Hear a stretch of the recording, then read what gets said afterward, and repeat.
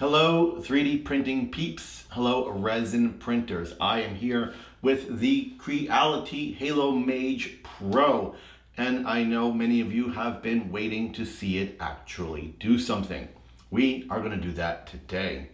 Finally, after a lengthy wait, Creality's resin has arrived. I was expecting the fast resin. However, I ended up getting the high precision resin due to a packing mistake on Creality's part. Looking at the packaging, you will see several different resins listed. For example, elastic resin, water washable resin, dental mode resin, jewelry cast resin, and standard resin, low odor resin, ABS-like resin, and dental cast resin. However, looking at the label on the back of this box, it says high precision resin. So I'm not really sure why the high precision resin isn't listed on the sides of this package or what all the differences between these many different resins are, but this is what they sent me and this is what I'm going to use. The color of this resin is skin color, and they did send me 2 bottles of skin color. So we are going to have some fun printing some skin color models using this particular Creality high precision resin, and then I'm going to do some tests with other brands resins as well. For today's first print test, we are simply going to fire up the resin feed system and watch it work. Then we are going to print something that came on the memory card.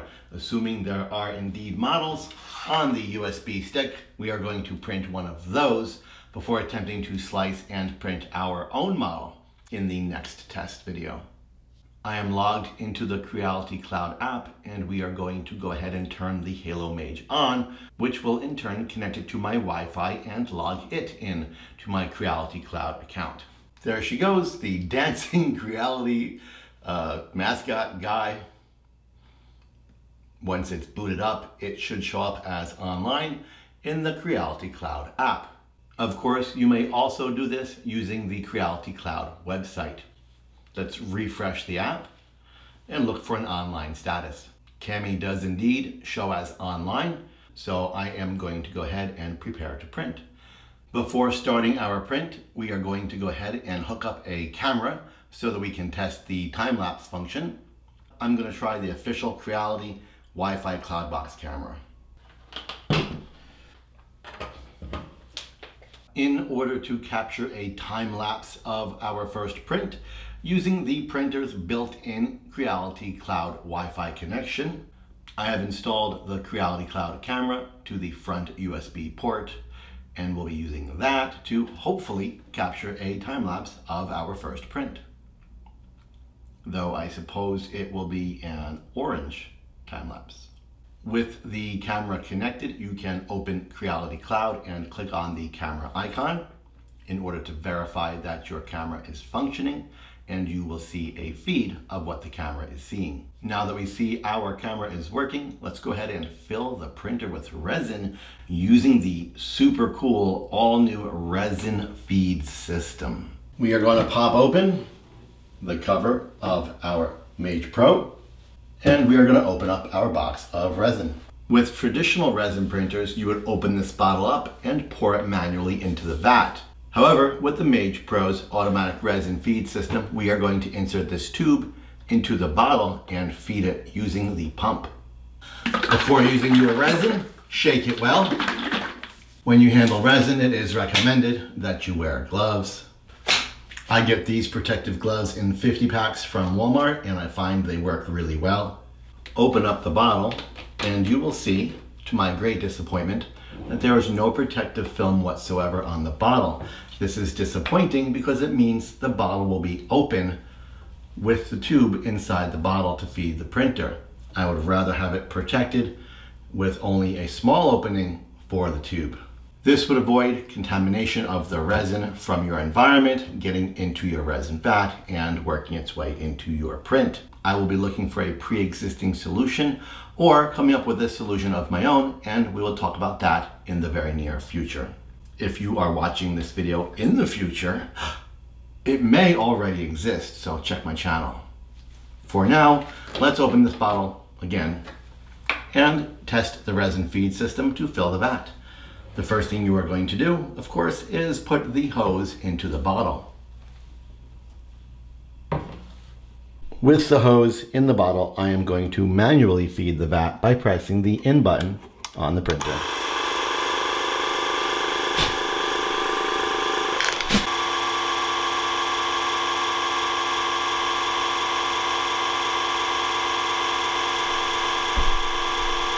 Boy, is it slow.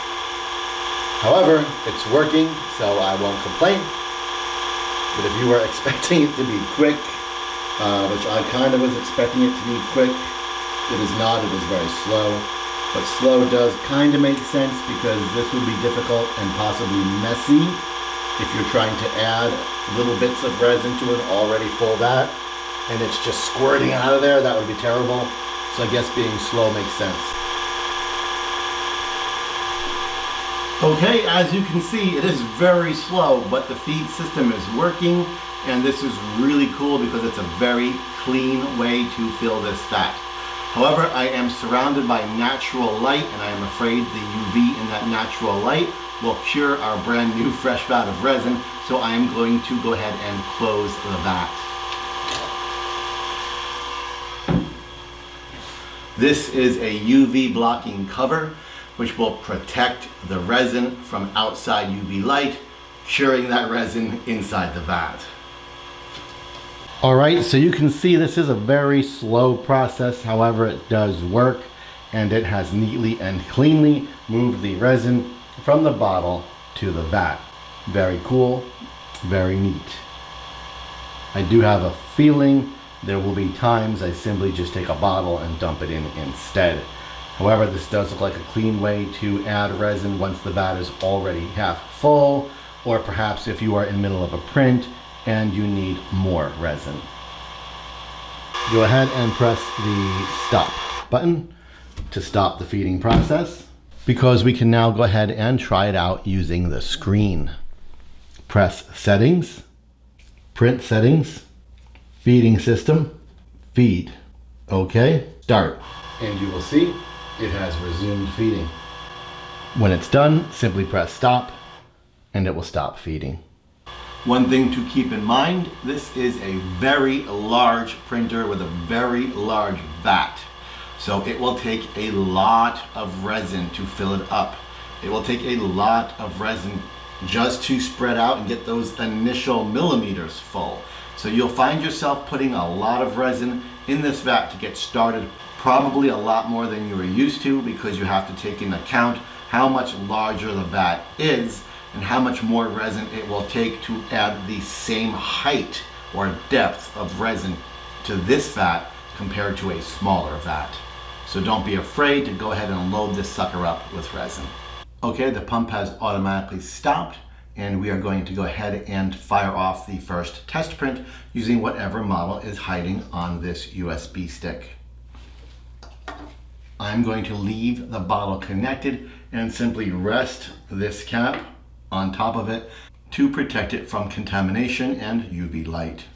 Before starting your print, if you want that time-lapse function, please verify it's turned on by pressing Setting, Other Settings, Time-lapse Settings, and make sure time-lapse is set to On. There are other parameters in here that you can mess with, but I will be leaving it default for now. We do have our Creality camera in one USB, so we will go ahead and stick the memory card in the other. Once that memory card is in the USB, hit the print button, and a listing of the models included on this USB stick should appear. It looks like we have a model of Titanic and a model of Cardios.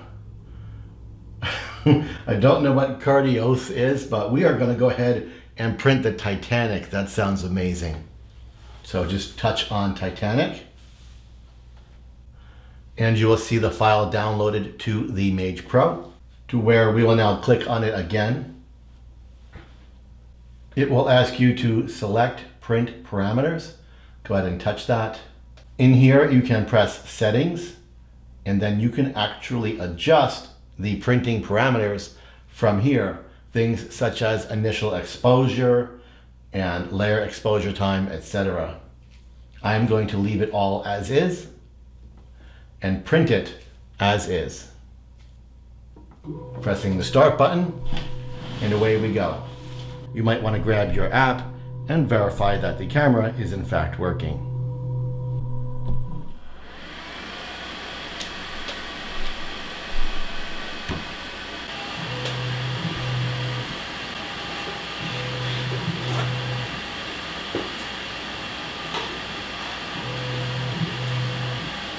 One interesting thing about this printer is the air filtration system, which is indeed blowing the air out the exhaust through an internal filter, where this tube would be connected and then ideally vented out a window.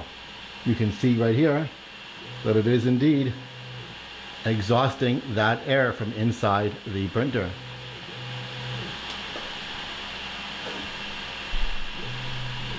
I originally tried to print the Titanic file several times.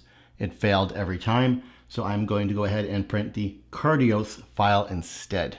Okay, the print has completed successfully, and the screen has informed me that the time-lapse video has been successfully created and can now be uploaded to the Creality Cloud via the Creality app.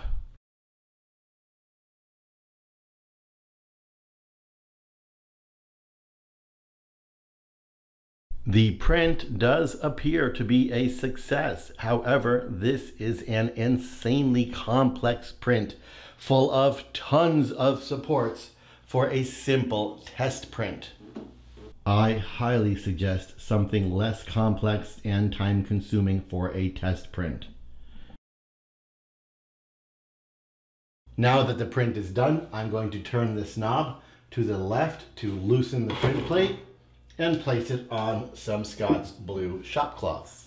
This is where we can play with a fun feature of this printer, and that is the resin feed system. We can return the resin to the bottle by pressing the out button. This will begin siphoning the resin from the vat into the device through the black tube into the bottle. As the resin gets lower, you can use a plastic spatula to encourage the resin to go toward the light.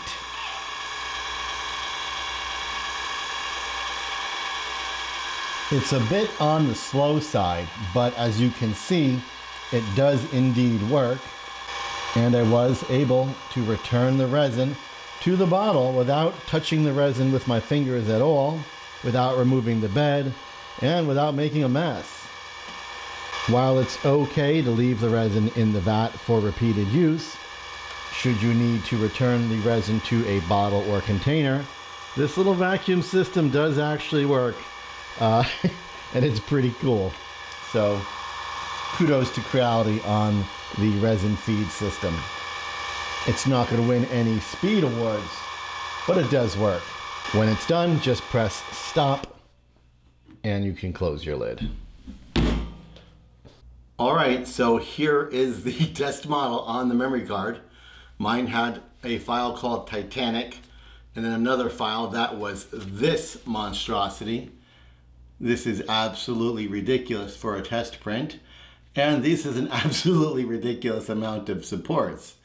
But the printer clearly works and appears to have printed in darn good quality.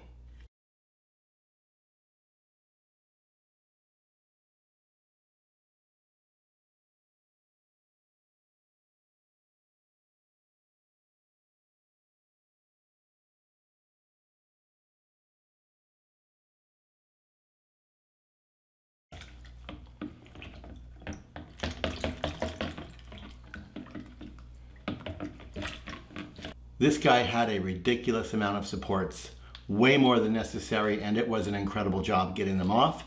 This is absolutely absurd for a test model. I would like to identify whoever chose this model and whoever sliced it and put all those supports on it at Creality and fire them. But I got them off, I gave it a bath in 99% IPA, and then I gave it a shower in 99% IPA. You could also give it another bath in 99% IPA, but this helps replenish my rapidly evaporating bath. This bath gets contaminated after a while, so after giving it a bath in your vat, it's good to go ahead and give it a second bath or a shower with fresh, clean IPA. This is simply a container from the dollar store. I then take this container and run it on my UV machine to solidify all the resin, have it sink to the bottom, then I filter it out and put it back in. And then again, use it as my initial bath, and then for a fresh shower. Unless, of course, I'm using a wash and cure machine. Then I'll use the wash and cure as the initial bath and still give it a fresh shower or bath after. But I do find this works just as well as the wash and cure machine, and it's very easy. However, speaking of the wash and cure machine, we'll let this dry and then we'll cure it in a wash and cure machine. So here I am with the Anycubic Wash and Cure Plus. Of course, the plus meaning big. This is their bigger size wash and cure. And we are going to go ahead and use this to cure our new model. Pop the lid off and place your model in the center. I did happen to break the axe off because I was rushing, so I will place the axe on there as well. And then we will go ahead and set it to cure. We will go ahead and set it to cure. If you start this on wash, you will fling your model into the next dimension. You simply use the wheel to set it for a couple of minutes and then click it to start. The wash and cure machine will not run until the cover is on. So now that the machine is thoroughly pissed off and relentlessly telling you to put the cover on, I will go ahead and do that. And the curing process will begin.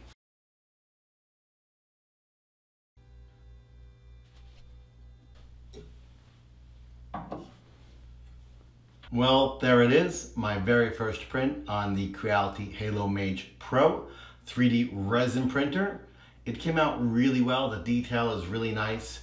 This is a test print and it's a lot more complicated than I would want in a test print. I would rather slice something this complicated on my own so that I am in control of important things such as supports, which I feel like this had way too many. This could have been a lot cleaner if I took my time cleaning up this print. However, the goal of a test print isn't to spend an hour cleaning up supports. It is to verify that your machine is functioning properly. That said, this machine is definitely functioning properly. This is a really good print. The next thing to see is how it behaves slicing and printing my own model. For now, I guess I will go ahead and glue this axe back on, as this will be my souvenir for my very first Halot Mage Pro print.